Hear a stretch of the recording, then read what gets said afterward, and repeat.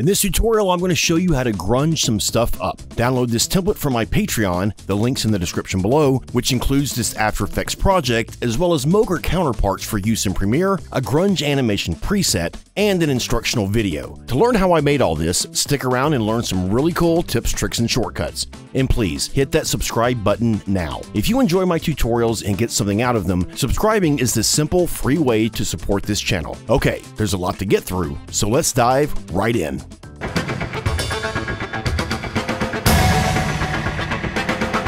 Okay, so I've put together this grunge collection here. It's got a couple of text layers, it's got a shape layer, and it has a background. This is powered through Essential Graphics, so what you would need to do is just select which one of the ones you want to use, right-click, open in Essential Graphics, and then you have all of these settings. This template is going to come with a tutorial video, so I'm not going to go over all the settings here, but just so you're aware, this is intended to be used through Essential Graphics. Now, you can either do this in After Effects or in Premiere. So if you go over to Premiere, you can bring in the Mogurts that I made. If you come over here, just press this plus, and then you want to select where it says Grunge Collection. So this will come in the compressed file that you get from Patreon.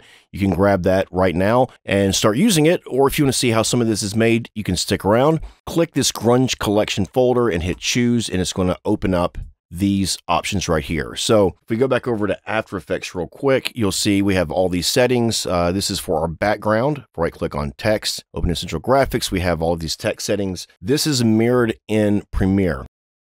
And this can also be lengthened or shortened to your liking.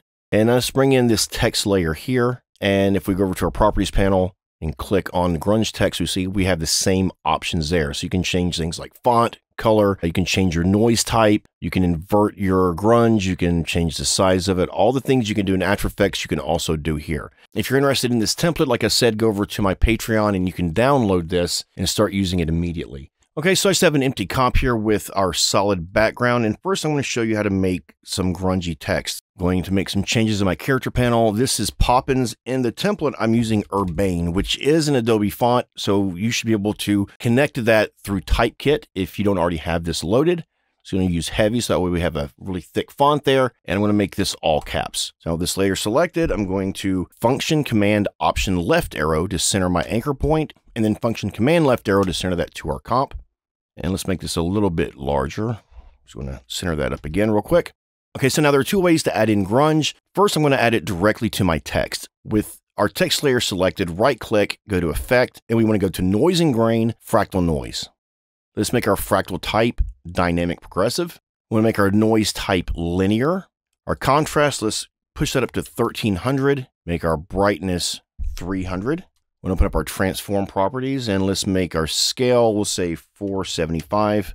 Let's make our complexity, we'll go all the way up to 20. Open up our sub settings here and let's make our sub influence 110% and then make our sub scaling, let's bring that down to about 20. And the last thing we want to do is change our blending mode to multiply. Okay, so we already start to see some of the grunginess going on here.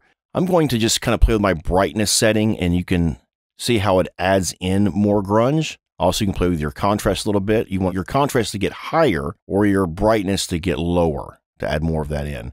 Now, to move some of this stuff around, you can open up your evolution options, change your random seed. So every time you change this value, you'll get a different kind of grunge layout, which is really cool. You can kind of play with that a little bit and get the grunge that you're looking for, kind of play around with that brightness and contrast, and also you can play around with our transform properties. Right now we have it set to 475. I'm going to bring that down maybe to, we'll say 200.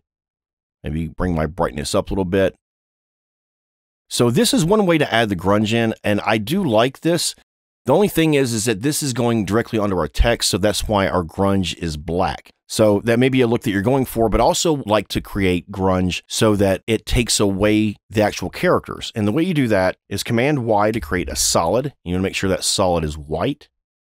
We want to take our fractal noise from our name. Let's just copy that, and then I'm going to hide it. So that way this text layer no longer has any grunge on it.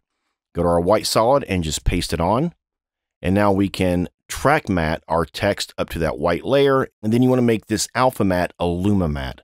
We can see that instead of having black grunge, this is actually taking that color away. And I'm going to change my background real quick so that way you can see a little bit better. I'm just going to add in a fill. I'm using Video Copilot's FX console to pull up my effects. If you're not familiar with that, I put a link in the description below so you can download that. It makes grabbing your effects so much quicker. All you have to do is just type in the one you want and you can get access to it. So if we add that fill, now we can see this red in here coming through. And I'm going to change my color so you can actually see what I'm saying. So see, instead of having black grunge, we actually have the grunge taking away part of this white color on our text. Play around with these settings and get the amount of grunge that suits your look. And if you want this to kind of dance around, what you can do is Option or Alt click on Random Seed, and then that's going to bring up your expression right here. Type in time times 10. And if you watch that playback, you get grunge that kind of dances on your text there. So that's kind of a cool effect. You may want that for something that looks like old film jumping around. I'm just going to take that off for now. And then I'm going to grab my fractal noise from this solid white layer, copy that. I'm going to put that onto our background, and it's going to add in this black grunge. The reason why it's black and it's not transparent, so we can toggle this off and on, is because we are not Luma matted up to that grunge layer. Instead, we put the grunge directly on the layer. Now, to get other types of grunge, you can change your noise type. Right now, it's set to linear. You can make that block. And again, playing with this transform and also your brightness is really going to make a big difference. You can make it soft linear. You can make it spline. And these are all going to have different effects. You can also hit invert. This is one of the options you have actually in my template, is to invert it just to get a quick look that's different. One of the things I did notice is as you go through the fractal types, some of them don't work. Like for example, we are on dynamic progressive. Set it to basic, we have something that looks like that.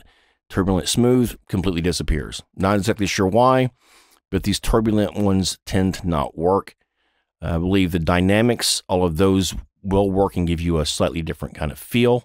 And, you know, just kind of play around with some of these. Max produces nothing, Smeary does, and as you can see, it's a different kind of grunge. Kind of play with your brightness here to kind of make it more or less. Click through some of these. Like I said, some of these don't produce any grungy looks. Some of them don't produce good ones. So I'm going to set this back to dynamic progressive and set this back to linear. Okay, and I hope this tutorial helped you out. Let me know in the comments below if this is the kind of tutorial you'd like to see. And again, to grab my Grunge collection set, head over to Patreon right now and you can download that and start using it immediately. If you have any issues or any questions, feel free to email me at the address you see on your screen right now. Thanks for watching, everybody, and I'll see you next time.